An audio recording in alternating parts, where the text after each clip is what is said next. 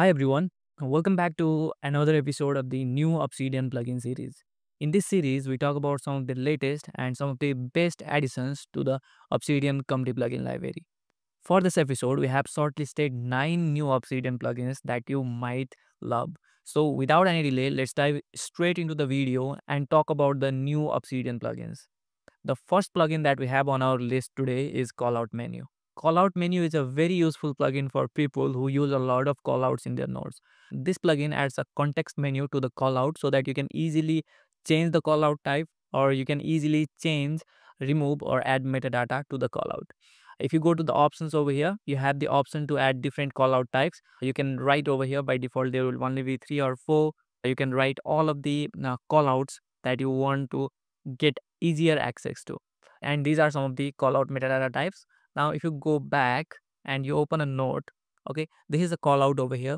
Now it will not work in the reading mode, but it will only work in the live preview mode.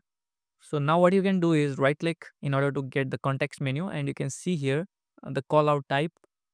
You can change any of these directly from here. Okay, it is not changed to danger because I have written DANER instead of danger. Okay, so you can see here it is being changed to different ones easily right from here, the context menu. And you can also add the callout metadata such as a no icon. If you select it, it will have no icon over here. Instead of doing it manually, it makes it easier to make changes to the callout directly from the context menu. So this is a really cool plugin if you work with a lot of callouts, or if you use a lot of callouts in your nodes. The next plugin that we have on our list now is called as Pixel Banner.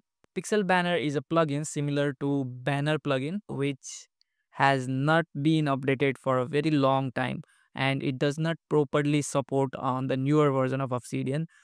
You can see here last update date was a year ago, and it does not work properly in the reading mode. So the Pixel Banner plugin tries to solve the shortcomings of the Banners plugin and adds new features as well as a lot of customization options. If you go to the option over here, these are all of the customization options that you have over here, and these are the default settings for all of your nodes. If you want to change settings individually, then you have to use the custom field names that are available over here. And then there is the API settings, which will allow you to get the images directly from the Pixels library, Pixabay library, Unsplash library, etc., without you having to download or put them into your vault. And you can see here, you can specify the keywords, what kind of images that you want to get by using the API key from these service providers. Then one feature that I really like is the folder images feature, which allows you to add an image to all the nodes in a particular folder. Okay, I have used the image URL over here and set the folder path as patterns folder. If you use keyword, it will use the service provider from here and search images related to that keyword. But I have used the image URL, so it will only use that single image for all of the nodes in this particular folder. And you can see over here examples. Okay, you can use keywords in the banner in order to get a different kind of images, or you can directly specify the link from the web to add that particular banner, or you can use images from your own world by specifying it like this, or specifying it in the format of link. So I'll just show you an example from this folder image. Okay, you can see here this banner is also applied by using the Pixel Banner plugin.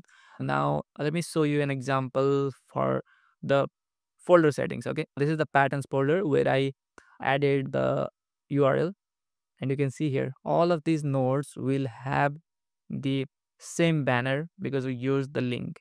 And I guess if you are using keywords and you have provided the API key, then it will give a different image for each of these nodes. So this is a really cool plugin if you want to add banner and make your nodes better looking.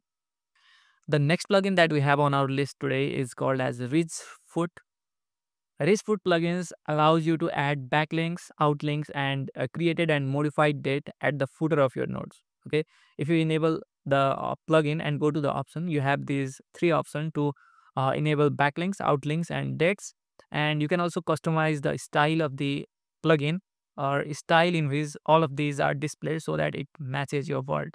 Okay, so I'll go to one of the nodes and you can see here, this here is a footer added by the rich foot plugin, which adds the modified date and it also adds the backlinks and outlinks over here. Since this node does not have any backlinks or outlinks, I delete this node and let's say I move to another node called as indestructible, and you can see here it has backlinks as well as outlinks over here. And these backlinks and outlinks both are clickable so that you can easily navigate between these nodes. These backlinks and outlinks are also visible by this side pane. If you go over here, you can see here, these are the backlinks and these are the outlinks. But this plugin makes it so much easier to view your backlinks and outlinks and easily interact with them. Instead of opening the side pane first, then going into the backlinks or outlinks, it provides a simple overview of all of these backlinks and outlinks that you have, along with the modified date as well as the created date for each of these nodes. And because this node is very large, you have to move down. But for smaller nodes, you can see here they are visible right over here, which makes the backlinks and outlinks feature much useful than having to go back over here and switching between these panes. The next plugin on our list today is called as Diagram Zoom Drag, and this plugin allows you to add a zoom and drag functionality to diagrams from Mermaid, Graphics and Gravizo, and others as well.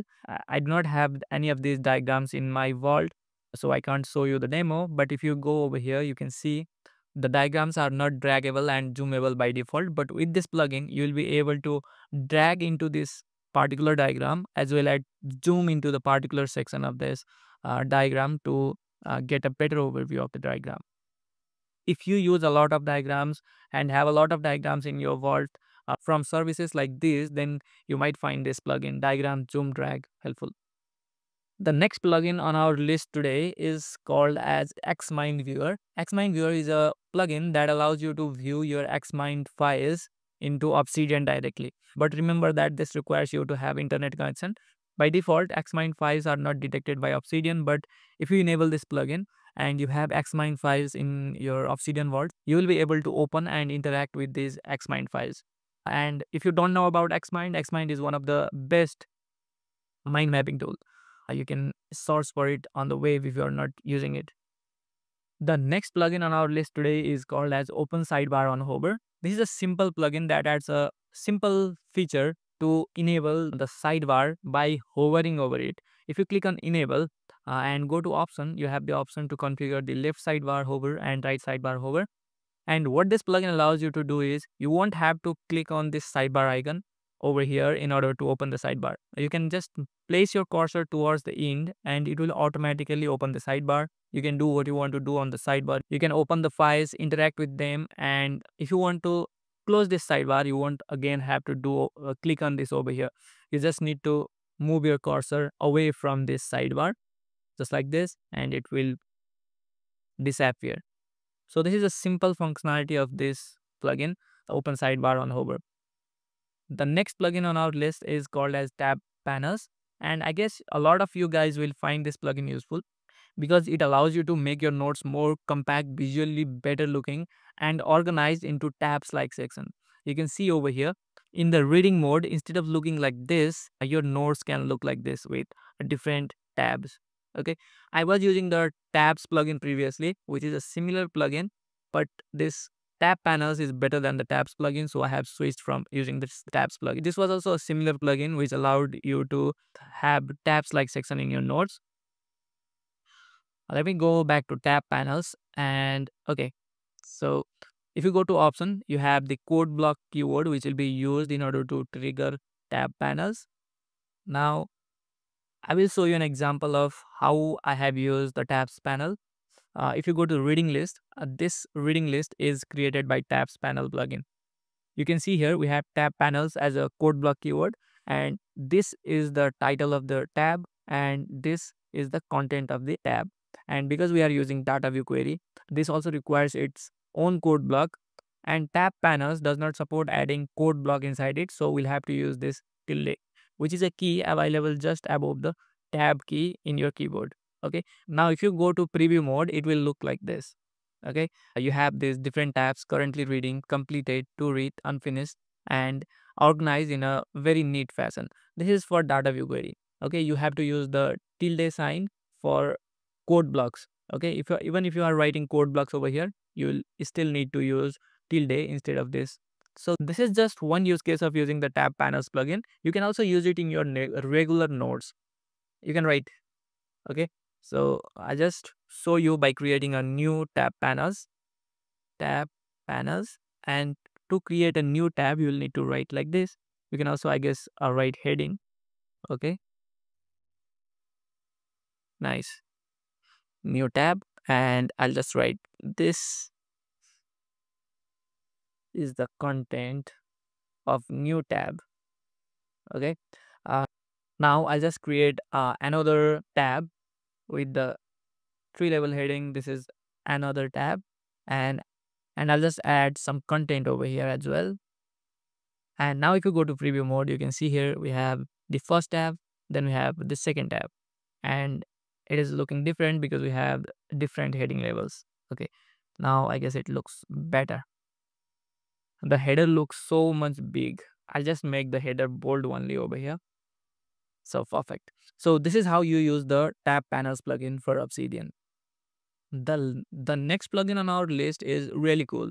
I guess a lot of you will find it very useful if you are working with multiple languages, or if you want to study multiple languages like a learning language, or if you are working with multiple languages and if you do not understand them correctly. So this is called as Immersive Translate, and this is a free to use translation service for foreign language markdown file.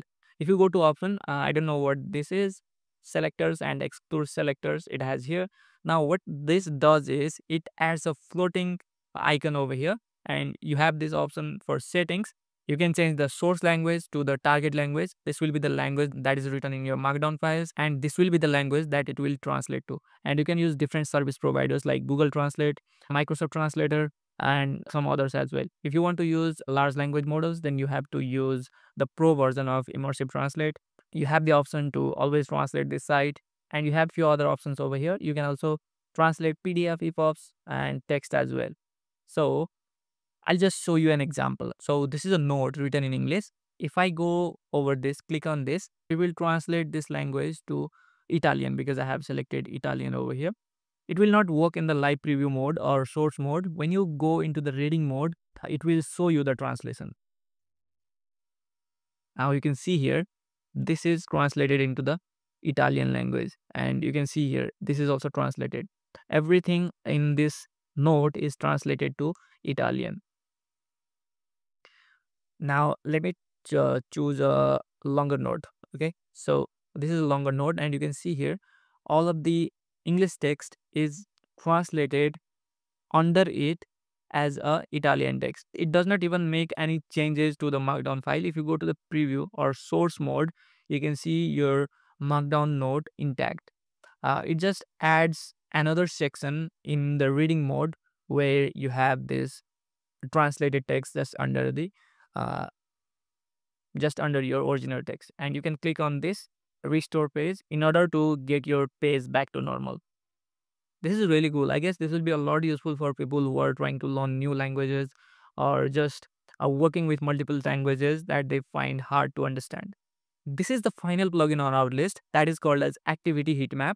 And this plugin allows you to track and visualize your app activities similar to GitHub's contribution chart. And you can see here, this is what the activity heat map will look like. And remember, it will not track your past data. It will only track from the time you install this plugin. If you go to option, there are no options over here. There will be this ribbon icon with this. There will be this calendar kind of ribbon icon. When you click on it, it will show you this activity heat map. And there are two metric types that you can choose from: word count or file size. And then for year, you can either choose the particular year or the past year, which will display activity heat map for the past year up to this month. So this will only start to track and monitor changes in your nodes after the plugin is installed. So this is all for this list of new Obsidian plugins. I hope you found some of these plugins valuable and will help you somehow in your own workflow. If you are enjoying my content and you are finding some value, then you can support me on Patreon via the link given in the description. Thank you for watching this video. I hope you have a great time. See you again. Bye.